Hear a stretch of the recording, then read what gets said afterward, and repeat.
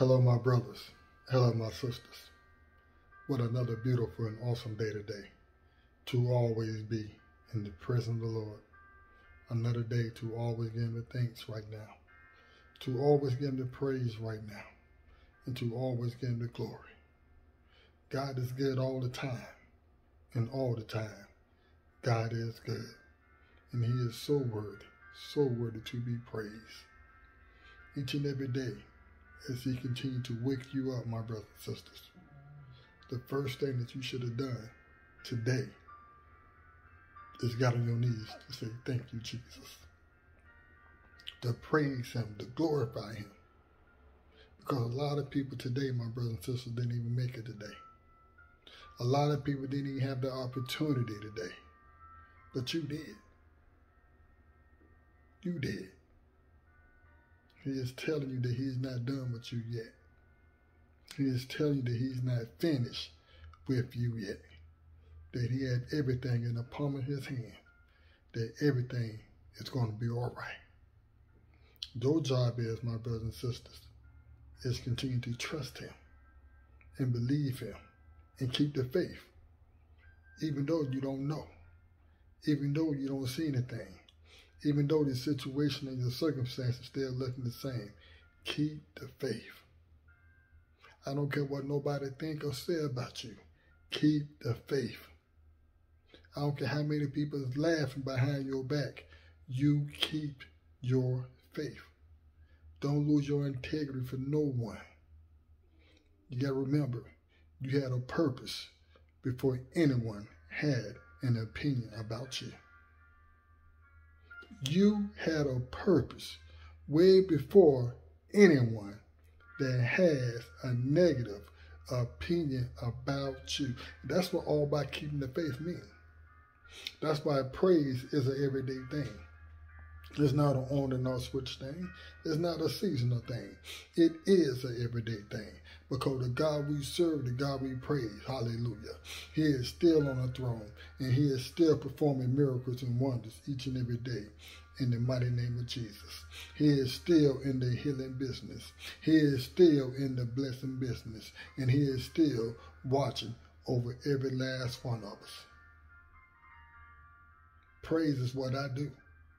I don't care if I don't have nobody in my life. As long as I have Jesus, as long as He bless me with my health and my strength, I'm going to praise Him. I'm going to glorify Him. I'm going to seek Him. I'm going to magnify His holy name to the highest high. Even if I got to do it all by myself. Because God has been so good to me.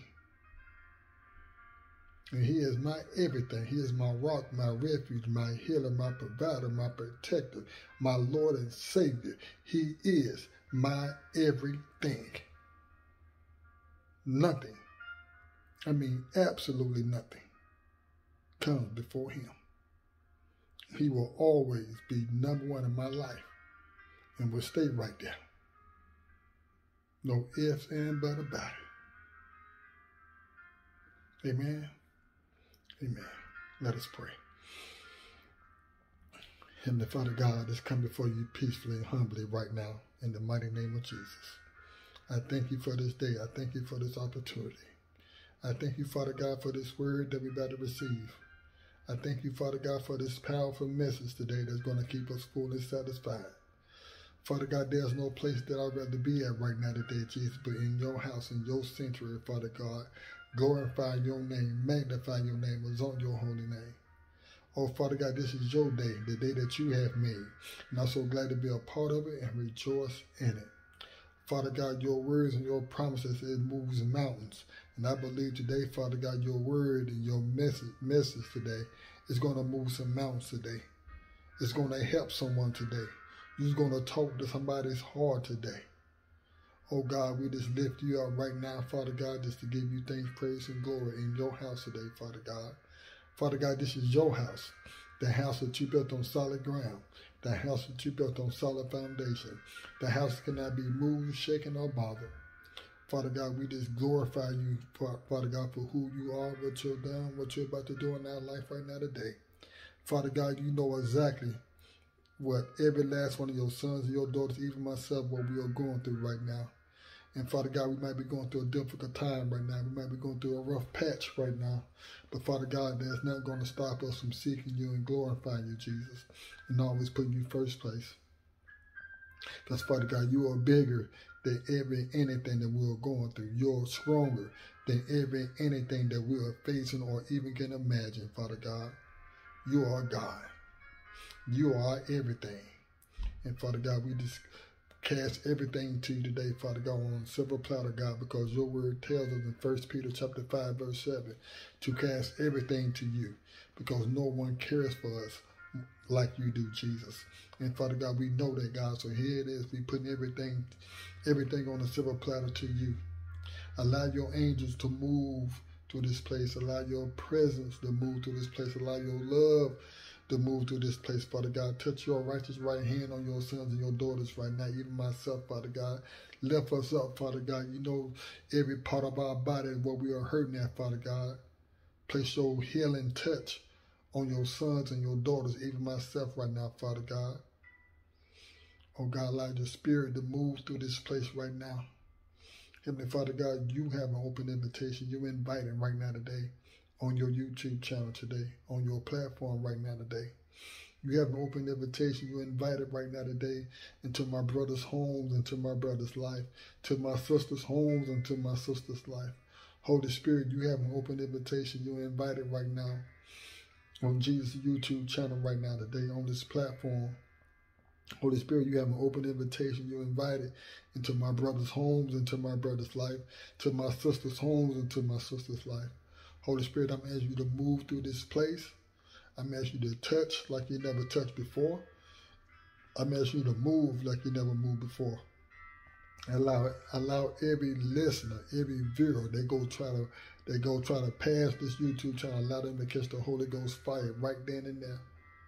Let them catch the anointing of your words, your anointing of your powerful messages and your promises, God.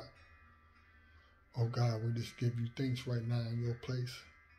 We just magnify your name right now today in your place. And Father God, we want to come together tonight and just want to say thank you. We love you, Jesus. We trust you, Jesus. No matter what, we're going to continue to pour our heart out to you each and every day, Jesus. In Jesus' name we pray. Amen and amen. Hallelujah. Just like praise is an everyday thing, praying is an everyday thing. Repentance is also an everyday thing. Why? We all make mistakes each and every day. We all drop the ball each and every day. We all fall short of God's grace and mercy each and every day. Every last one of us do. There's not one person on this planet called Earth can say that we are perfect, because we're not. It don't matter how big the sin is, how small the sin is. Sin is sin. It could be something that we watch. It could be something that we was listening to. It could be something that we done. Our job is to repent and ask God for forgiveness so he can forgive us. There's no need to try to hide it. There's no need to try to sugarcoat it, because he's already aware of everything that took place today. He saw everything and he heard everything. So if you can't keep it real, be honest with Jesus. You can't keep it real and be honest with nobody. I'm just going to tell the truth and tell you how it is. So I need my keep it real brothers and I need my keep it real sisters to join me in repentance today, if that's okay. Heavenly Father God, I boldly ask of you to please forgive me, all my sisters, all my brothers, for anything, Jesus, that we done wrong in the sight of your eyes today. Father God, please forgive me, all my sisters, all my brothers, for anything, Jesus, that we had in our heart that was not part of you. Father God, please forgive me, all my sisters, all my brothers, for anything, Jesus, that we had in our mind that was not part of your Father's will. Please forgive us, Jesus. Wash us clean right now today, Jesus. Purify us through your blood right now today, Jesus. Wash us as white as snow right now today, Jesus. Father God, I want to say thank you right now today for forgiving us for our sin. Thank you, Father God, for not remembering our sins anymore.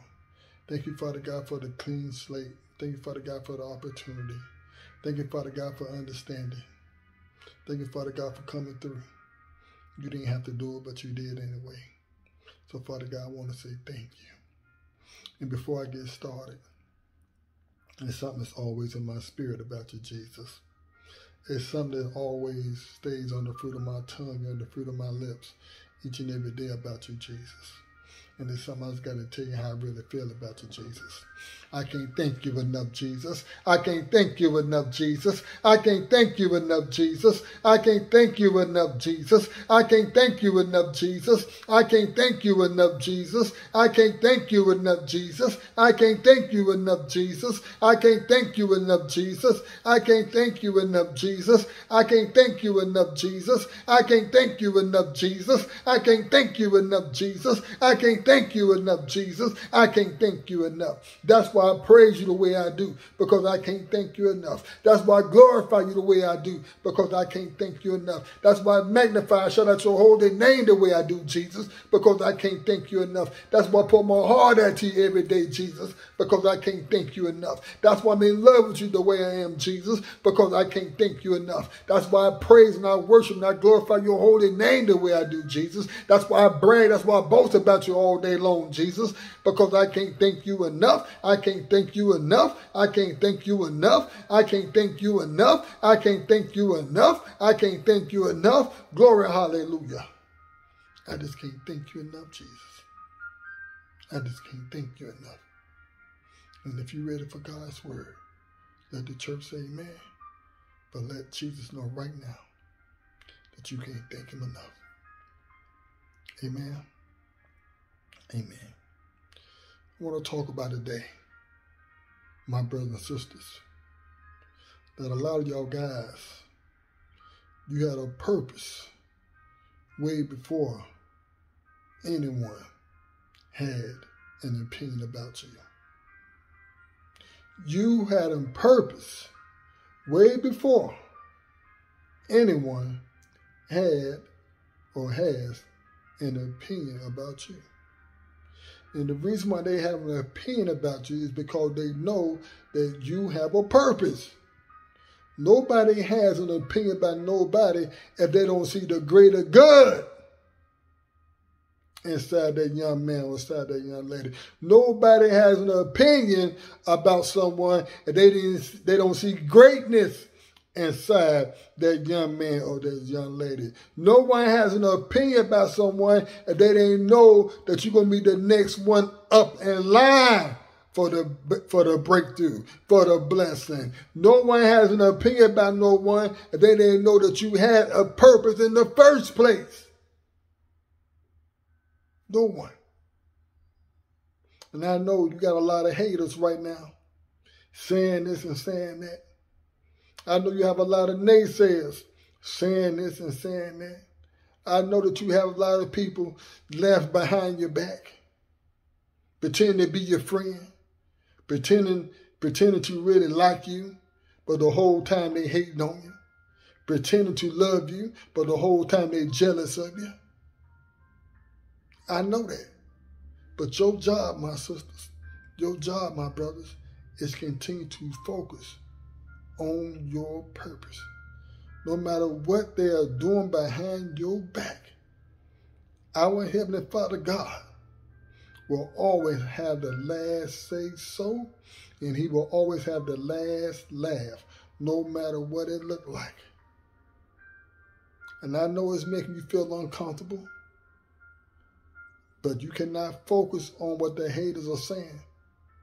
You cannot focus on what the naysayers are saying, because if you focus on that, you're going to be in the same predicament with the rest of the chickens, back on level ground. You're going to have to be the eagle. You're going to have to soar above the hate, above the naysayers, above what they talking behind your back. You cannot focus on that. You have a mission. You have a task. You have a journey that you are on, that it has to continue to go on no matter what. Your purpose continues, and it has to continue to go on. Despite what's going on behind your back, You was called. You was called for a purpose. When God spoke something inside of you, he knew exactly when it was going to take place, how it's going to take place, and how it's going to finish. He would never call you. He would never chose you. He would never consider you. He would never put you in that predicament if he didn't know the outcome, my brothers, my sisters. He knew what was going to happen before you even got started. He already knew it. He knew people was going to walk out of your life before you did. He knew people was going to talk behind your back before you did. He knew it was going to be some fake people who you thought was friendly, who you thought was loyal. He knew that too. So there's no surprise to him. It ain't no shock to Jesus. It might be a surprise and it might be a shock to you, but you can't focus on that because you have a purpose. And whenever you have a purpose, your number one objective is continue to focus on the purpose. Focus on the dream. Focus on the goal. Focus on the journey. Focus what's ahead of you, not what's behind. Because if anybody can talk behind your back, that's where they belong at, behind your back. If anyone can laugh behind your back, that's where they belong at, laughing behind your back. If anyone can point fingers behind your back, that's where they belong at, behind your back. Because I'm going to tell you, my brothers, I'm going to tell you, my sisters, there will come a time when the rain is going to come. Your job is, my brothers and sisters, let the rain do the talking for you. Let the rain do the talking for you, because the more that you continue to put on, the more that you continue to perform, the more that you continue to show up, you know what's happening is building rain. You building rain. And at God's time, not my time, not your time, but on God's time, he will deliver the rain. Because he is the Father of the heavens and the earth. So he in control of the whole show. He in control of this whole situation, what's going on right now. And see, this particular guy in this Bible that we're going to read on, he got that same problem. Noah had that same problem. People laughed at Noah each and every day because he was building the ark. They laughed at him, they picked at him, they ridiculed him each and every day. Did not know that God was already up to something. They didn't know how God was going to deliver the rain. Noah himself didn't even know. But Noah kept his eyes focused on his purpose. He was not worried about what the haters were saying. He was not worried about what the naysayers were saying. He was not worried about how people was laughing behind his back because that's where they stayed at. He was not even focused on how people was pointing behind his back because in his mind, that's where they stayed at, behind his back. Noah had a purpose. His purpose was to continue to finish building the ark. He didn't care what nobody thought. He didn't care what nobody had to say, because Noah knew he had a purpose way before anyone had an opinion about him. And Noah knew that God would not put him in no predicament if there was no outcome. There was no way out of it. So Noah had enough faith, not on himself, but he had enough faith in Jesus, knowing that Jesus, our Lord and Savior Christ, will come through, and he knew that Jesus will deliver the rain, but he didn't know how long it was going to be. But Noah was not focused on the time. He was focused on the purpose. He was focused on the mission. He was focused on the task. He was focused what God has called and chosen, put in his heart to do. That was Noah was focused on. The point I'm making to you right now today, my brothers and sisters, you got to be focused more than ever. You got to be focused on what God has called you to do, chose you to do, and considered you to do. Don't worry about what other people are thinking or saying about you. Let them talk. Because if you weren't doing anything, nobody be talking now, would you? If you was not doing the right thing, nobody be worried about laughing at you now, would it? If you was not making no progress, you ain't got worried about somebody saying this and saying that. The only saying it is because they know and what they see inside of you. That's why they talking. That's why they hating. That's why they laughing. That's why they pointing fingers behind your back. Is because they see the greater in you. Nobody talks about nobody if nothing's going to happen in that person's life. Nobody does that. You continue to focus. You continue to focus on what God called and chose and considered you to do, no matter what. Let's get into this word. Turn our Bible to Genesis 7, and we're going to read verses 5 through 7. Genesis chapter 7, and we're going to read verses 5 through 7. And if you have your Bibles open, let the church say amen. Amen. Hallelujah. And Noah did all that the Lord commanded him. Noah was 600 years old when the flood waters came on the earth. And Noah and his sons and his wife and his sons' wives entered the ark to escape the waters of the flood. Pairs of clean and unclean animals, of birds, and of all creatures that move along the ground, male and female, came to Noah and entered the ark, as God has commanded Noah. And after the 7 days, the flood waters came on the earth. So did you see? Let the haters talk. Let the naysayers say what they're going to say. But you, my brothers, you, my sisters, let the rain do the talking for you. Because it will come a time, it will be rain. The rain gonna come. It's like it came for Noah.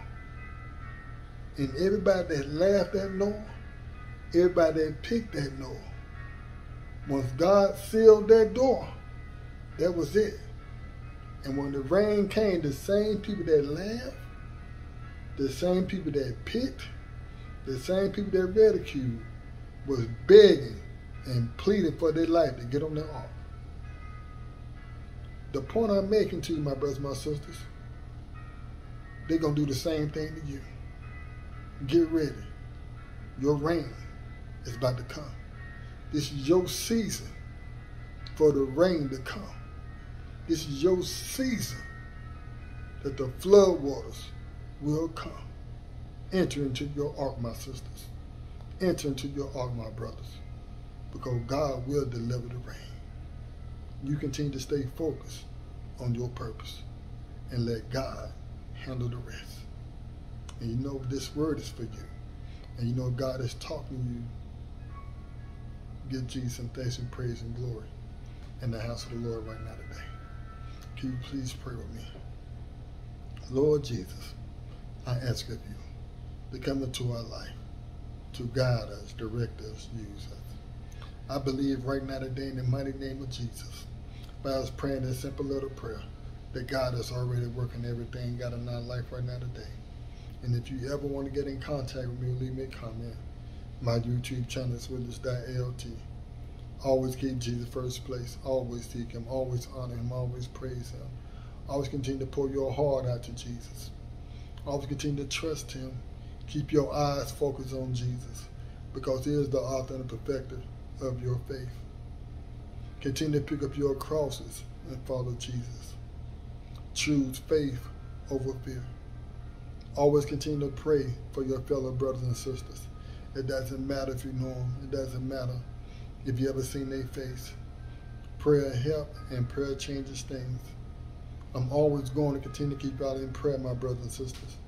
The only thing that I ask y'all guys to do for me is continue to keep me in prayer and keep me lifted up too. I'm serving Minister LT. I love y'all. Stay blessed. In Jesus' name, amen.